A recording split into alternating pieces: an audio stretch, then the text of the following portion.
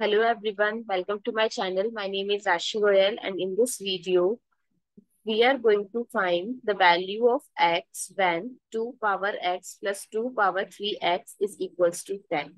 So let's start with the today's video and please give us a thumbs up and subscribe to my channel.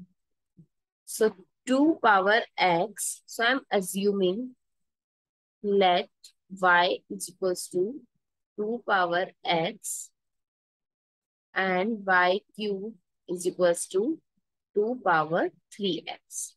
So I'm going to replace this and write the equation.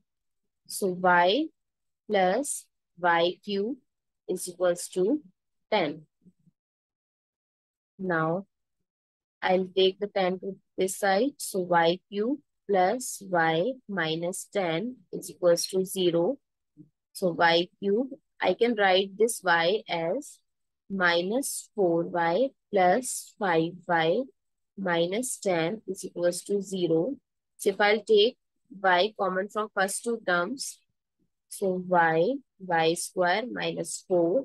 And from here, if I'll take 5 common, then y minus 2 is equals to 0.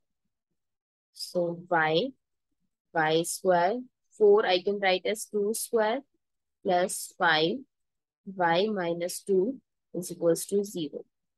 Now, this y square minus 2 square, we can use the formula a square minus b square as a plus b or a minus b.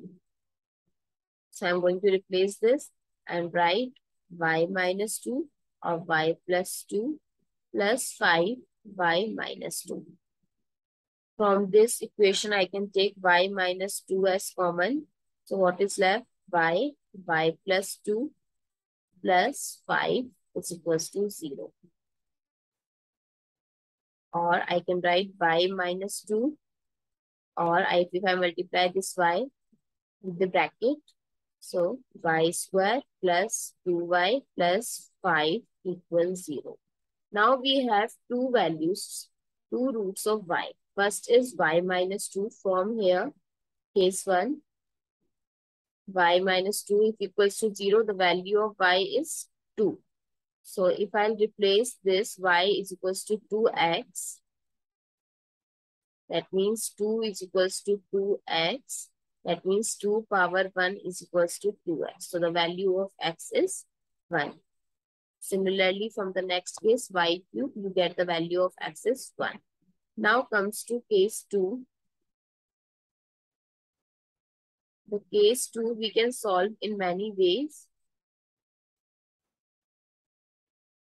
We can use the discriminant formula to solve the case second.